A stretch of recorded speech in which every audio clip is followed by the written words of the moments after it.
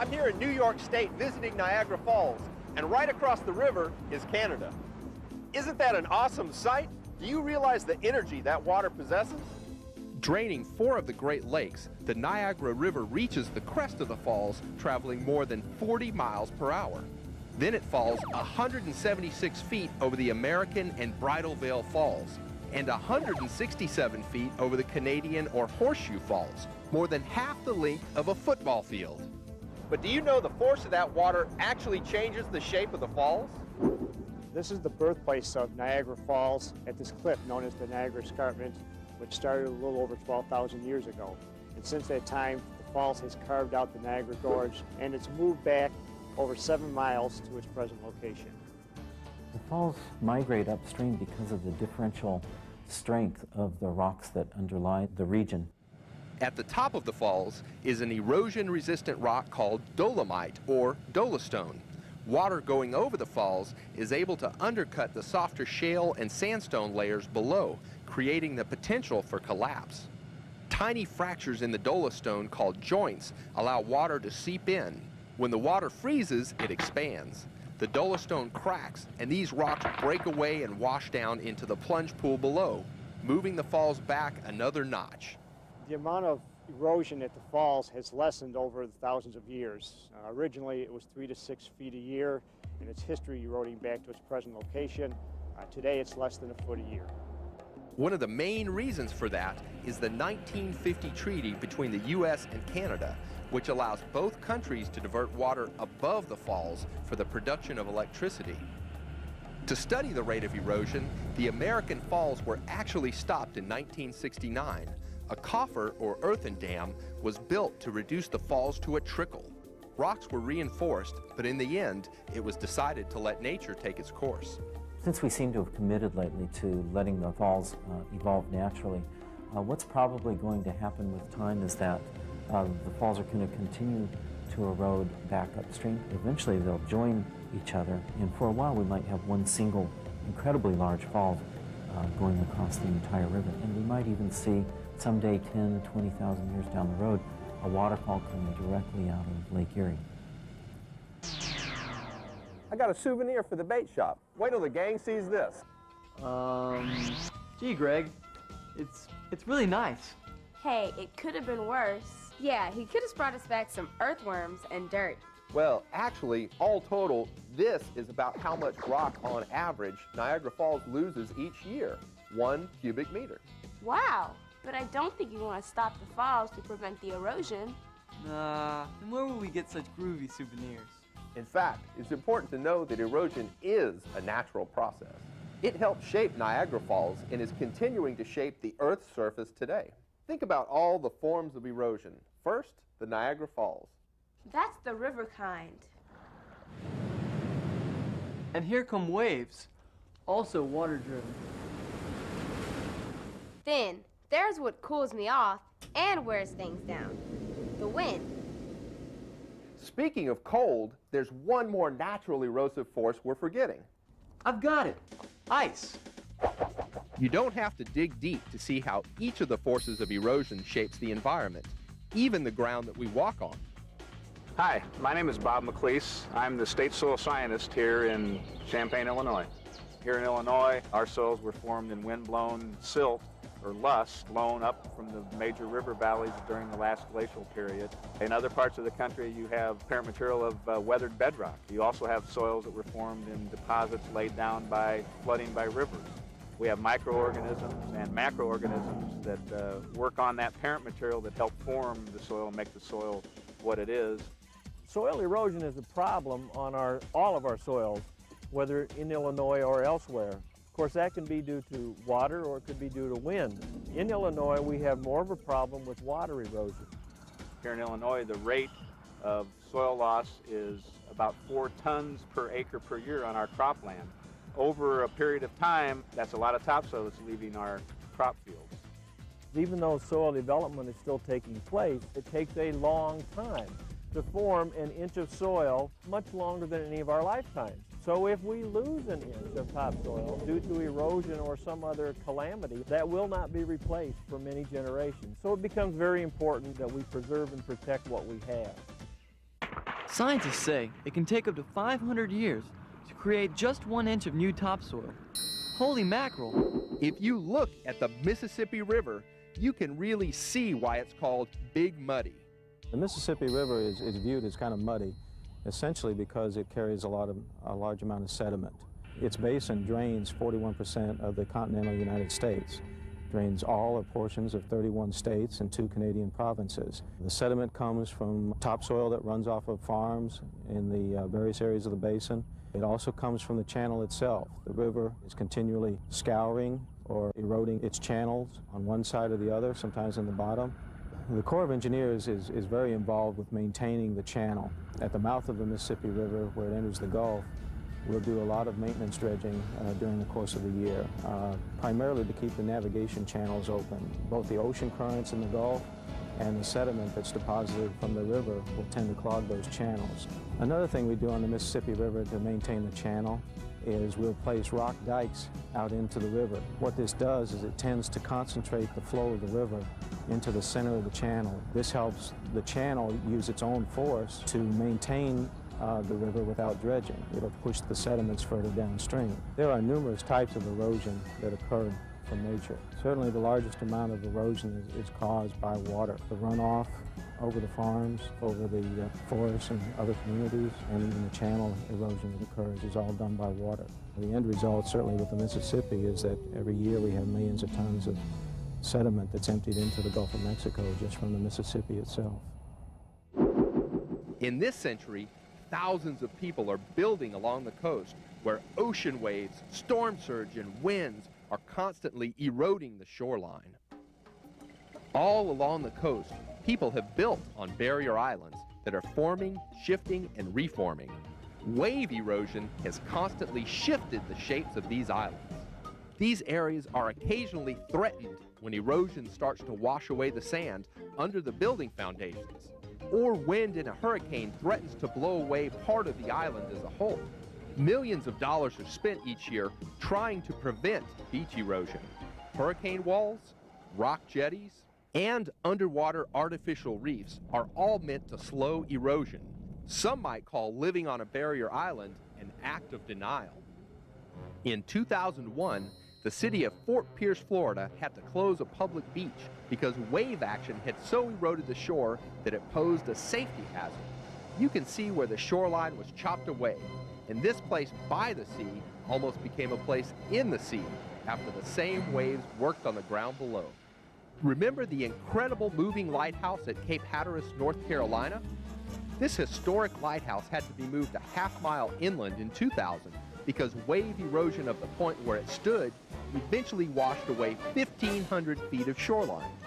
Here's the way it looked hanging out in the ocean, and here it is today. Despite record-level El Nino storm waves in 1999, Washington State's Washaway Beach is no longer washing away.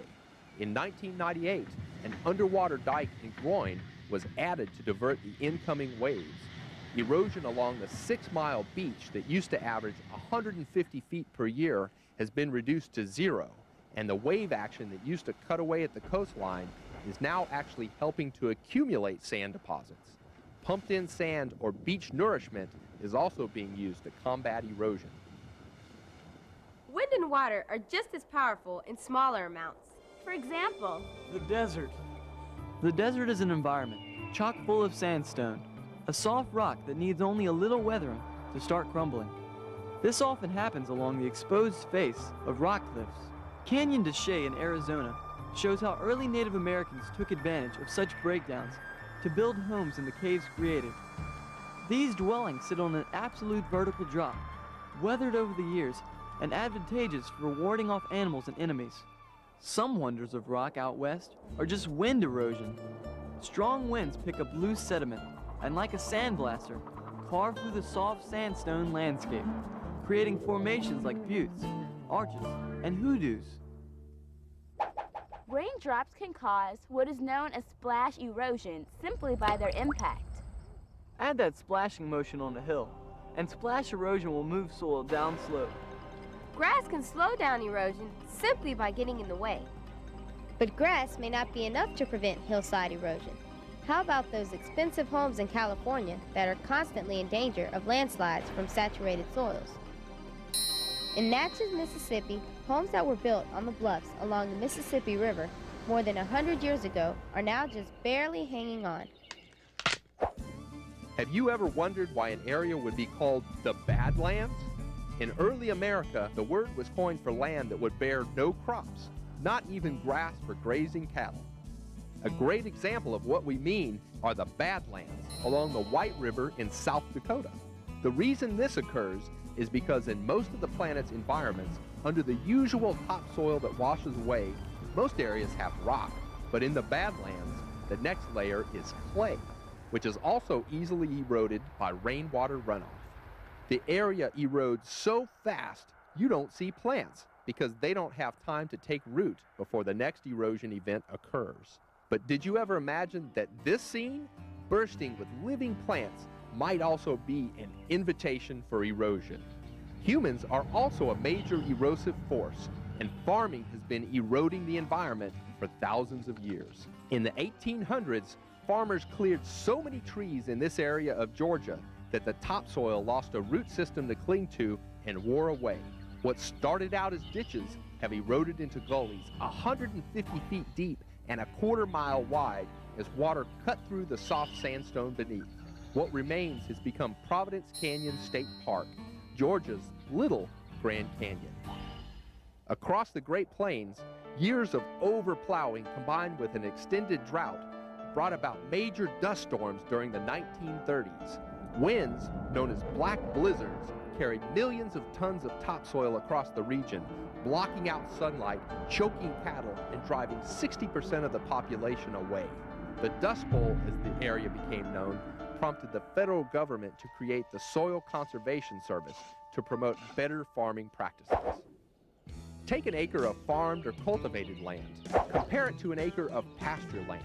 The U.S. Department of Agriculture says that in 1 year's time, the cultivated land will lose 22 tons of valuable topsoil per acre, while the same amount of land anchored by pasture vegetation loses only 1.5 tons per acre. But some farmers are cutting down on erosion while still getting the same crop yield. Traditionally, we've looked at a field and thought that we had to till the entire field, loosen it so that we could plant the crop that we were interested in. But with this piece of apparatus, we don't have to till the whole field. We can till a very narrow strip. If we can maintain a cover on the soil, that's going to protect the soil and hold it in place. So the more tillage we do, so far as erosion is concerned, the worse it is because the more the ground's exposed. This is a field that's been tilled in a conventional fashion. You can see there's not much residue left on the soil surface, so there's not much to prevent erosion. If the wind sweeps through here, it can get a hold of the soil particles and blow them to the next county. Or if we have a hard rain, the rain can carry the soil down the slope. This field is a field that is what we would call minimum till, because we have not gone over it a number of times with tillage machinery. This is wheat residue from the wheat harvest earlier this year. It's critically important in controlling erosion. It breaks the impact of raindrops, and raindrops can have tremendous energy.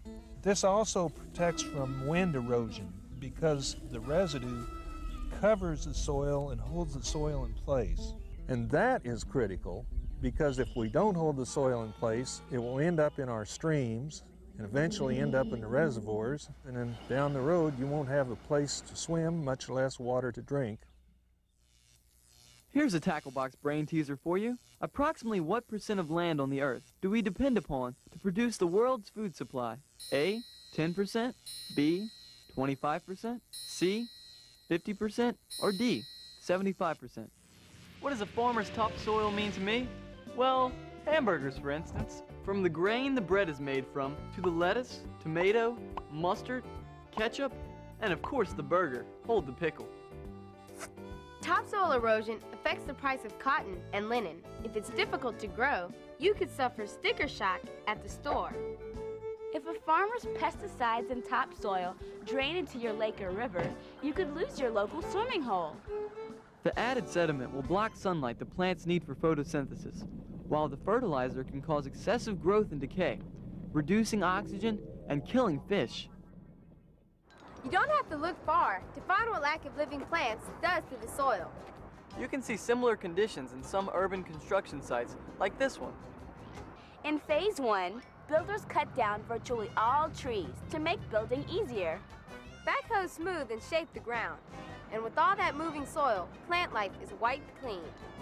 Then after the structure goes up, Phase 2, a landscaping team comes into plant. These plants will help reduce erosion once they take root just in time for the building project to reach completion. But in the meantime, if you look along the edges of a work site, you often see erosion like this after a simple rainstorm. On hillsides, scientists call this a rill, and when rills join together, they form a gully. Contractors use best management practices, or BMPs, to reduce soil loss. Silt fences keep loose topsoil from traveling to nearby streams. Swales allow for drainage without soil erosion, and retention ponds can be used to contain runoff. And the answer to the Tacklebox brain teaser is A. Once you take into account terrain that is too hot, cold, high, rocky, or wet to support crops, you're left with just 10% of the Earth's land to grow food on. And let's not forget that ice is a big erosion force. Think about glaciers grinding down a mountainside. They're kind of like bulldozers made of ice. Though glaciers move very slowly, they're very powerful. And because their underside is usually wet, sand and dirt seem to jump at the chance to get stuck on a glacier as it moves. The action works just like sandpaper on the land in the glacier's path. Trees are knocked over, boulders are moved, valleys are reshaped, and sometimes a lake forms where water has been trapped behind the material deposited by the glacier. I never realized all the forces at work to create a home for these little guys. Yeah, forces like water, wind, and ice that erode the soil. Then there's all the human forces at work trying to prevent erosion from happening. But really, erosion's not all bad. Some of the most beautiful places on Earth were shaped by erosion. Speaking of beautiful places, what about a bait shop souvenir? Maybe a worm dome? Greg, I think it's time for another vacation. Maybe it's not just Niagara Falls that's losing it. Is it possible for an IQ to erode? Maybe we could just do a postcard. You don't have to look far to find what lack of living plants does to the soil. We're supposed Right to stop here. at that one. Right here. Right there. Oh, it's fine. No. Can we try that again? I gotta figure out the right, nah. Gee, Greg, it's nice. You can't be sarcastic. I can't be sarcastic, I really like it. We have to have a talk with our writer here. I should all guff in this show. To learn more, visit the Tacklebox website.